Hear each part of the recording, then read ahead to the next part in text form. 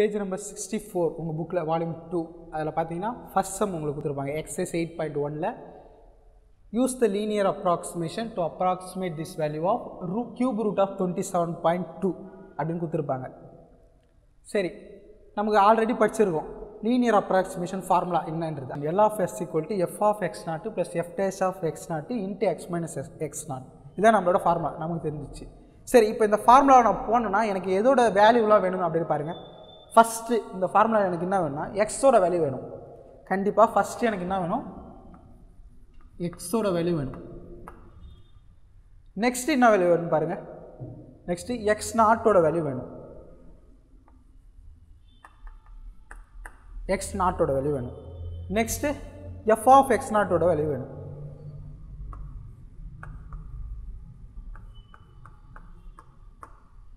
Next F dash of X நாட்டோட value வேணும்.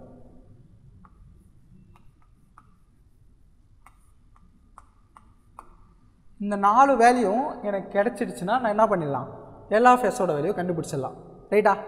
சரி, இப்போ இந்த 4 வேல்யூ எப்படி கண்டுபிடிக்கிறது அப்படின்னு தான் பார்க்க போகிறோம். ஃபஸ்ட்டு எக்ஸ் அப்படின்னா என்ன, எதை சார் எக்ஸ் எடுக்கணும் அப்படின்னு கேட்டிங்கன்னா ஒன்றும் இல்லை. கொஸ்டினில் உங்களுக்கு கொடுத்துருக்காங்களே, இந்த இடத்துல என்ன கொடுத்துருக்காங்க, கியூப் ரூட் ஆஃப் 27.2. உனக்கு இந்த உள்ளார என்ன நம்பர் கொடுத்துக்கிறானோ அதான் எக்ஸு, உள்ளே எந்த நம்பர் கொடுக்குறானோ அதான் எக்ஸு. இந்த இடத்துல எந்த நம்பர் கொடுத்துக்கிறானோ 27.2ன்னு கொடுத்துக்கிறான், அதான் உன்னோட எக்ஸு. X equal to 27.2. இப்போ எக்ஸோட வேல்யூ கொஸ்டினில் கொடுத்துனா போட்டேன், ரைட்டு. எக்ஸ் நாட்டோட வேல்யூ எப்படி கண்டுபிடித்தா அப்படின்னு கேட்டிங்கன்னா ஒன்றும் இல்லை. எக்ஸ் நாட்டோட வேல்யூ எப்படி கண்டுபிடிங்கன்னா, இப்போ இந்த இடத்துல என்ன ஃபங்க்ஷன் கொடுத்துக்கிறான்னு நீங்கள் பார்க்கணும். ஃபங்க்ஷன்னா இந்த இடத்துல கியூப் ரூட்டுன்னு கொடுத்துக்கிறான், ரைட்டா?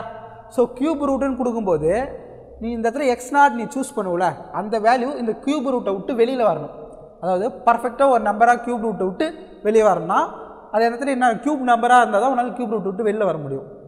ஸோ நீ எடுத்து சூஸ் பண்ணுற எக்ஸ் நாட்டு ஒரு கியூப் நம்பராக இருக்கணும். ஸோ உனக்கு தெரிஞ்ச கியூப் நம்பர்லாம் எது first, 1 cube equal to 1, 2 cube equal to 8, 3 cube equal to 27, 4 cube equal to 64. இதான் எனக்கு தெரிஞ்ச கியூப் நம்பர். எது வரைக்கும் 27.2க்கு மேலே வரைக்கும் எதுனா போதும். இப்போதைக்கு எனக்கு 64 வந்து 27.2க்கு மேலேன்னு எனக்கு தெரியும், அதோடு நான் நிறுத்திட்டேன், அது வரைக்கும் எனக்கு போதும். சரி, இப்போ இந்த எக்ஸ் நாட் நான் எப்படி சூஸ் பண்ணணும்னு சொல்லியிருக்கேன். ஒரு கியூப் நம்பரு ஏன்னு கேட்டால் கியூப் நம்பர் தான் கியூப் ரூட்டை விட்டு வெளியில் வரும் பர்ஃபெக்டாக, அந்தமாரி தான் என்னோடய எக்ஸ் நாட் நான் சூஸ் பண்ணணும். சரி, இந்த இடத்துல இதான் என்னோடய கியூப் நம்பர்ஸ், இதில் ஏதோ ஒரு நம்பர் தான் நான் சூஸ் பண்ண போகிறேன், என்னோடய எக்ஸ் நாட்டா. சரி, இதில் ஏதோ ஒரு நம்பரை சூஸ் பண்ணணும்னு சொல்லிட்டீங்க. சரி, எப்படி சார் சூஸ் பண்ணணும் அப்படின்னு கேட்டிங்கன்னா எக்ஸுக்கு ரொம்ப ரொம்ப க்ளோஸாக இருக்க நம்பர் தான் நீ எக்ஸ் நாட்டாக சூஸ் பண்ணணும். சரி, இந்த இடத்துல நம்மளோட எக்ஸ் நான் நம்ம கண்டுபிடிச்சிக்கிறோம் 27.2ன்னு கண்டுபிடிச்சிக்கிறோம். சரி, இந்த இருக்கிற கியூப் நம்பர்ஸில் 27.2 எதுக்குள்ளே வரும்னு பாருங்கள். கண்டிப்பாக 3 கியூபுக்கும் 4 கியூபுக்கும் நடுவில் தான் என்ன வரும், 27.2. 27க்கும் 64க்கும் நடுவில் தான் 27.2 கண்டிப்பாக வரணும். சரி, ஓகே. இப்போ இதுக்கு நடுவில் வந்துட்டு தெரிஞ்சிச்சு. இப்போ ஒன்று நீ இதை சூஸ் பண்ணுவேன், இல்லை இதை சூஸ் பண்ணுவேன். கண்டிப்பாக இது ரெண்டுத்துல ஏதோ ஒன்று தான் சூஸ் பண்ணணும், ஏன்னா இது ரெண்டு தான் க்ளோஸாக இருக்குது. இப்போ இது ரெண்டுத்துல எது க்ளோஸாக இருக்குது 27.2க்கு பார்த்தீங்கன்னா 27.2 கண்டிப்பாக 27க்கு தான் க்ளோஸாக இருக்கும், 64க்கு கண்டிப்பாக க்ளோஸாக இருக்காது. ஸோ அதை தான் நம்ம என்ன எடுக்கிறோம், எக்ஸ் நாட் அப்படின்னு எடுக்கிறோம். ஸோ என்னோடய எக்ஸ் நாட்னாது 27 அப்படி.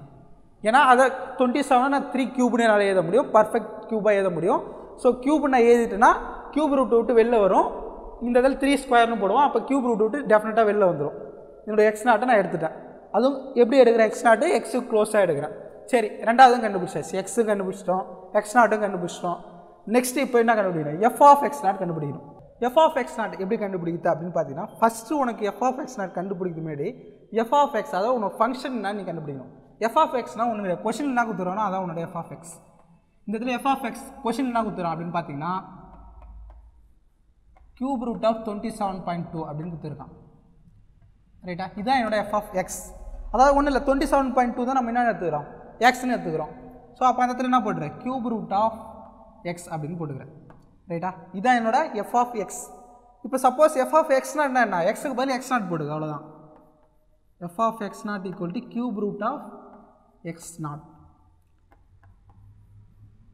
எக்ஸ் நாட்னா நமக்கு என்னன்னு தெரியும், 27 நம்ம எடுத்துருக்கோம். ஸோ 27 நம்ம எப்படி எழுதலாம், 3 × 3 × 3ன்னு எழுதலாம். ஸோ கியூப் ரூட்னா என்ன, 3 3க்கு ஒரு 3 வெளில எடுப்பேன். ஸோ என்ன ஆகிடும், வெரின் 3. இதுதான் உன்னோட F of X not. F of x கிடச்சிச்சு, x0 கிடச்சிச்சு, f of x0 கிடச்சிச்சு. இப்போ நெக்ஸ்ட் என்ன வேணும்? f dash of x0 வேணும். f dash of x0 எப்படி கண்டுபிடினா முதல்ல f of x எடுத்து எழுதிட்டு அதை டிஃபரன்ஷியேட் பண்ணி f dash of x கண்டுபிடிச்சிடு. அதுக்கப்புறம் xக்கு பதில் x0 போட்டு f dash of x0 கண்டுபிடிச்சிடு. So first f of x என்னன்னு பார்த்தீங்கன்னா கியூப் ரூட் ஆஃப் எக்ஸ்ன்னு நமக்கு தெரியும். இதுலேருந்து f dash of x முதல்ல கண்டுபிடிக்கணும். f dash of xனா கிவன் ஃபங்க்ஷனை டிஃபரன்ஷியேட் வித் ரெஸ்பெக்ட் டு எக்ஸ்ன்னு அர்த்தம். ஸோ இதை எப்படி டிஃபரன்ஷியேட் பண்ணுறது அப்படின்றத இப்போ பார்க்கலாம். சரி, கியூப் ரூட் ஆஃப் எக்ஸ் அது எப்படி எழுதுறது? அது இதுக்கு வந்து ஒரு ஃபார்முலா நமக்கு தெரியும். என்னதுன்னா nth ரூட் ஆஃப், இங்கே பாருங்கள் formula, nth root of X அப்படின்றதுனா X to the power 1/n அப்படின்னு நம்மளால் எழுத முடியும். nth root of எக்ஸ்னா X to the power 1. என்னன்னா இங்கே என்ன ஸ்கொயர் ரூட்னா 2ன்னு இருக்குன்னு அர்த்தம், கியூப் ரூட்னா 3ன்னு இருக்குன்னு அர்த்தம், ஃபோர்த் ரூட்னா 4 இருக்குன்னு அர்த்தம். இந்த nth ரூட்ன்றது ஜென்ரல் ஃபார்முலா. ஸோ இந்த இடத்துல பாருங்கள் என்ன இருக்குது, நமக்கு கியூப் ரூட் இருக்குது. அப்போ இந்த ஃபார்முலா படி எப்படி வரும்? Cube root of X equal to எப்படி எழுதலாம்? n-க்கு பதில் அப்படியே 3 வந்துடும், எக்ஸ் டு த பவர் 1/3 நம்மளால் எழுத முடியும். சரி, இப்போ எழுதியாச்சு. இப்போ இது என்ன பண்ணலாம்? Differentiate with respect to X பண்ணணும். ஏன்னா எனக்கு என்ன வேணும்? f dash of x தான் வேணும். ஸோ என்ன பண்ணுறோம்? Differentiating the given function with respect to X. இது எந்த ஃபார்மில் இருக்குது அப்படின்னு பார்த்தீங்கன்னா என்ன இருக்குது? எக்ஸ் டு த பவர் 1/3ன்னு இருக்குது, ரைட்டா? அதாவது எக்ஸ் டு த பவர் n-ன்ற ஃபார்மில் இருக்குது. டிஃபரன்ஷியேட்டிங் த ஃபங்க்ஷன் இந்த form X to the power n அப்படின்றதுனா நம்ம டிஃபரன்ஷியேட் பண்ணால் அது எப்படி வரும்னா n X to the power n-1. நமக்கு இந்த ஃபார்முலா தெரியும். X to the power n இருந்தால் அதை டிஃபரன்ஷியேட் பண்ண என்ன வரும்னா n X to the power n-1 வரும் அப்படின்றது நம்ம படிச்சிருப்போம். இப்போ அதை தான் இங்கே யூஸ் பண்ண போகிறோம். n-ன்றது இடத்துல மட்டும் என்ன இருக்குது? நமக்கு 1/3 இருக்குது. அப்போ f dash of x எப்படி கிடைக்கும் நமக்கு பார்த்தோன்னா 1/3 x to the power 1/3 minus 1. n-ன்றதுல 1/3 இந்த இடத்துல இருக்குது, ரைட்டா? ஓகே, இப்போ அப்படியே இதை கொஞ்சம் சிம்பிளிஃபை பண்ணுங்கள். 1/3 x to the power, இதுக்கு அப்படியே எல்சிஎம் எடுத்து இது பண்ணுங்கள். 3 minus 3 into 1 3, 1 minus 3 minus 2, அப்போ -3/2 வந்துச்சா?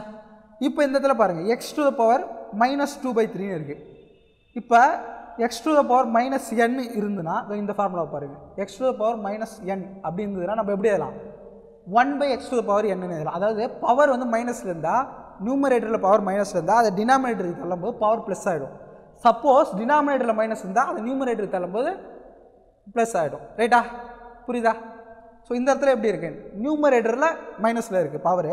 ஸோ அதை நான் பாசிட்டிவ் ஆக்கிறதுக்காக எக்ஸை வந்து டினாமினேட்டரில் தள்ளிக்கிறேன். டினாமினேட்டர் தள்ளும்போது அது பாசிட்டிவ் ஆகிடும். அப்போ 1/3 into 1/x to the power 2/3 இப்படின்னு வந்துருமா, ரைட்டா? இப்போ நெக்ஸ்ட் பாருங்கள், இதை இன்னும் கொஞ்சம் சிம்பிளிஃபை பண்ணுவோம். 1/3 1/x square whole to the power 1/3 இப்படி எழுதலாமான்னு பாருங்கள். இது எப்படி எழுதுனா அந்த ஃபார்முலா தான் எழுதியிருக்கேன். என்னென்னு பார்த்தீங்கன்னா x to the power n into m அப்படி இருந்ததுன்னா x to the power n whole to the power mன்னு எழுதலாம், ரைட்டா? ஸோ இந்த இடத்துல n-ன்ற இடத்துல எனக்கு என்ன இருக்குதுன்னு பார்த்தீங்கன்னா 2 இருக்குது, m-ன்ற இடத்துல 1/3ன்னு இருக்குது. அப்போ 2 இன்ட்டு 1/3 இதான் n, இதான் m, ரைட்டா? ஸோ அதை நான் எப்படி எழுதலாம்? x to the power n whole to the power mன்னு எழுதலாம். அப்போ x square whole to the power 1/3 நான் எழுதிட்டேன், ரைட்? இது எதுக்கு சார் அப்படி எழுதுறீங்க அப்படின்னு கேட்டிங்கன்னா, இதுமாதிரி 1/3 இருந்தால் நமக்கு ஆல்ரெடி தெரியும் என்னதுன்னு. 1/3 இருந்தால் கியூப் ரூட் ஆஃப் எக்ஸ்ன்னு நம்மளால் எழுத முடியும், ரைட்டா? ஸோ அதுக்காக தான் இந்த மாதிரி எழுதுகிறோம். கியூப் ரூட் ஆஃப் எக்ஸ்ன்னு நம்ம எழுதிக்க வேண்டாம். 1/3 into 1/x square cube root of 3. இப்போ நமக்கு என்ன வேணும்? f dash of x0 தெரியணும். f dash of x0னா ஒன்று கிடையாது, எக்ஸ்ன்றதுல x0 போட்டு கண்டுபிடிச்சிக்க வேண்டாம். அப்போ f dash of x0 equal to நமக்கு என்னென்னு வரும்? 1/3 கியூப் ரூட் ஆஃப் x0ஓட வேல்யூ தான் நமக்கு என்ன தெரியும்? 27. அப்போ 27 ஸ்கொயர்னு வந்துடும். Equal to 1/3 cube root of 27 நம்ம எப்படி எழுதலாம்? 27 ஸ்கொயர்னா 27 இன்ட்டு 27. 27 நம்ம எப்படி எழுத முடியும்? 3 இன்ட்டு 3 இன்ட்டு 3, இது வந்து ஒரு 27 இன்ட்டு இன்னொரு 27 இருக்குது. அப்போ அது என்ன எழுதலாம்? 3 இன்ட்டு 3 இன்ட்டு 3ன்னு எழுதலாமா? ஓகே, கியூப் ரூட்னா என்ன? 3 3க்கு ஒரு 3 எடுப்போம், 3 3க்கு ஒரு 3, 3 3க்கு ஒரு 3, அப்போ 3 இன்ட்டு 3ன்னு வரும். 1/3 ஏற்கனவே ஒரு வெளில ஒரு 3 இருக்குது, அதை அப்படியே போட்டுக்கிறேன். இன்ட்டு உள்ளார இருந்து 2 3 வருது, 3 இன்ட்டு 3. இப்போ 1/3 இன்ட்டு 3 இன்ட்டு 3 என்ன வரும்னு பார்த்தா 1/27 அப்படின்னு கிடைக்குது, ரைட்டா? இதான் என்னோட என்ன value? f dash of x0ஓட value 1/27 கிடைச்சிச்சு. f dash of x0 value 1/27. f of x நம்ம ஆல்ரெடி என்ன கண்டுபிடிச்சிக்கிறோம் 3 ன்னு கண்டுபிடிச்சிக்கிறோம் ரைட். இப்போ எல்லா வேலையும் கிடைச்சிச்சா? x0 எனக்கு என்னன்னு தெரியும், x0 என்னன்னு தெரியும், f of x0 என்னன்னு தெரியும், f dash of x0 என்னன்னு தெரியும். ஸோ ஓகே எல்லா வேலையும் தெரிஞ்சிச்சு. அப்படியே ஃபார்முலாவை சப்ஸ்டிட் பண்ணால் எனக்கு என்ன கிடைச்சிடும், எல்லா ஆஃப் எக்ஸ் கண்டுபிடிச்சோம். அதுதான் நம்ம கண்டுபிடிக்கணும். ஓகே போட வேண்டாம். ஓகே எஃப் ஆஃப் எக்ஸ் நம்ம என்ன கண்டுபிடிச்சிடும் 3ன்னு கண்டுபிடிச்சிடும். அப்படியே எடுத்து எழுதுங்க 3 plus F dash of X என்ன கண்டுபிடிச்சிடும் 1/27. அப்படியே எழுதிக்கணும். எக்ஸ் என்ன கண்டுபிடிச்சிடும் 27.2. எக்ஸ் என்ன கண்டுபிடிச்சிடும் 27 ஏச்சு. அப்படியே எடுத்து எழுதாச்சு. இப்போ என்ன பண்ணோம், அப்படியே சிம்பிளிஃபை பண்ணிட்டு ஆன்சர் முடிஞ்சு போச்சு. 3 1/27 அப்படியே போட்டுக்கிறோம். 27.2 - 27 என்ன வரும் 0.2. இப்போ இதை டிவைட் பண்ணிவிட்டு 3 ஆட் பண்ணிட்டா வேலை முடிஞ்சு போச்சு. இது எப்படி டிவைட் பண்ணுறது அப்படின்னு பார்ப்போம். 3 இப்போ 0.2 / 27 இருக்குது. சரி இந்த மாதிரி பாயிண்டில் வந்தாலே பாதி பேர் பயந்துடும். அதனால் என்ன பண்ணிடலாம், மேலேயும் கீழே ஒரு 10ஆல் மல்டிப்ளை பண்ணிக்கலாம் ரைட்டா. அப்போ 2 / 217 வரும் ரைட்டா. மேலேயும் கீழே 10ஆல் மல்டிப்ளை பண்ணிக்கிறோம். அப்போ டெசிமல் இருக்கும்போது 0.2 × 10 = 2ன்னு வந்துடும். கீழே ஒரு 10ஆல் மல்டிப்ளை பண்ணும்போது 270 அப்படின்னு வந்துடும். இப்போ இதை 2ஆல் டிவைட் பண்ணலாமா பாருங்கள். 1 2 is 2. இதில் எத்தனை 2 இருக்கும் 270 அப்படியே 2ஆல் டிவைட் பண்ணால் ஃபஸ்ட்டு ஒரு நம்பராக டிவைட் பண்ணணும். 2ல் எத்தனை 2 இருக்கும், ஒரு 2. 7ல் எத்தனை 2 இருக்கும், 3 × 6 மிச்சம் 1 இருக்கும். இந்த இடத்துல 10ன்ற மாதிரி தான் கன்சிடர் பண்ணணும். அப்போ 10ல் எத்தனை 2 இருக்குன்னா 5. 1 / 135 வருது. இப்போ இதுக்கு மேலே உன்னால் ஃபர்தராக இந்த மாதிரி டிவைட் பண்ண முடியாது. நீ அப்படியே எடுத்து லாங் டிவிஷன் மாதிரி தான் போடணும். 5 டிவிஷன் ஆஃப் 135 within 1. இந்த இடத்துல பாதி பேர் குழம்பிடும். எதை உள்ளார போடுறது எதை வெளில போடுறதுன்னு தெரியாது. நியூமரேட்டரில் இருக்கிறது தான் நீ உள்ளார போடணும். அதான் டிவைடண்ட், அதுதான் உள்ளார போடுற. கீழே டினாமினேட்டரில் இருக்குல்ல அதுதான் டிவைசர், அதை வந்து வெளியில் போடணும்.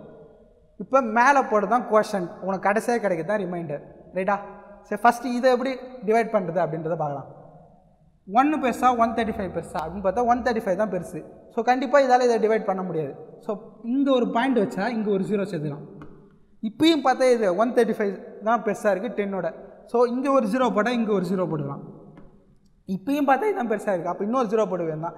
மேலே ஒரு 0 கீழே ஒரு 0. இப்போ பாருங்கள் 135 1000 தான் பெருசு. அப்போ 1000ல் எத்தனை 135 இருக்கும் அப்படின்னு பார்த்துட்டு நீ போட்டனா முடிஞ்சு போயிடும். உன்னில் 1000ல் எத்தனை 135 இருக்குன்னா டேபிள் சொல்ல வேண்டியதான். டேபிள்ஸ் உனக்கு 135 டேபிள்லாம் தெரியாது, நீ மல்டிப்ளை பண்ணி தான் பார்க்கணும். அப்போ 135 இன்ட்டு இது பார்த்தாலே தெரியுது 135ன்றது 100 கூட ஒரு 35 வருது. ஸோ 100னா 10 டைம்ஸ் வரும். அது கூட ஒரு 135னா ஒரு 6 or 7 டைம்ஸ் கண்டிப்பாக வருன்றது பார்த்தாலே உனக்கு தெரியும். ஸோ என்ன பண்ணலாம் 6ஆல் முதல்ல மல்டிப்ளை பண்ணிக்கலாம். பண்ணி பார்த்தா என்ன ஆகுது 30 3 18 21 6 8 10 வருது ரைட்டா. 810 வருது. பட் இன்னும் ஒரு ஸ்டெப் முன்னாடி போகலாம். 135 × 7 போட்டு பார்க்கலாம். 945 1000 கிட்டத்தட்ட வந்துச்சு. இதுக்கு மேலே நீ இன்னொரு மேலே போனால் கண்டிப்பாக உனக்கு பார்த்தாலே தெரியுது. இதுக்கு மேலே கண்டிப்பாக போனால் எக்ஸிட் ஆகிடணும். ஸோ அப்போ அதோட நிறுத்திக்கு. அப்போ 7 டைம்ஸ் போட்டால் 945. இப்போ இது ரெண்டுத்தையும் என்ன பண்ணால் சப்ராக்ட் பண்ணணும். சப்ராக்ட் போது 10 5 இங்கே 9 வந்துடும் 5 0 55 தான் மிச்சம் இருக்குது. ஸோ இப்போ ஏற்கனவே நீ 0 போடுறதுனால பாயிண்ட் வச்சுருந்தனால ஆட்டோமேட்டிக்காக ஒரு 0 நீ சேர்த்துலாம். இப்போ 550ல் எத்தனை 135 இருக்குன்னு பார்க்கணும். கண்டிப்பாக 4 டைம்ஸ் இருக்கும். நீங்கள் போட்டு செக் பண்ணி வேண்டாம். பார்த்தோன்னா எத்தனை வாட்டி வரும்னா 20 2 12 13 14 1 540 வந்துடுச்சு. அதுக்கு மேலே உன்னால் எக்ஸிட் ஆக முடியாது. ரிமைண்டர் 10 4 பாயிண்ட்டுக்கு அப்புறம் 4 டெசிமல் போட்டால் போதும். அப்போ 0.0074 அதான் என்னோட ஆன்சர். இதை டிவைட் பண்ணலாம் 3 + 0.0074. இது வரைக்கும் எல்லாம் கரெக்டாக போட்டுருவோம். இந்த இடத்துல வந்து ஒரு பயங்கரமான மிஸ்டேக் பண்ணணும். என்னன்னு பார்த்தீங்கன்னா 3.0074க்கு பதில் வெறும் 074 போட்டுருவான். ஸோ இந்த இடத்துல நீங்கள் கேர்ஃபுல்லாக இருக்கணும்.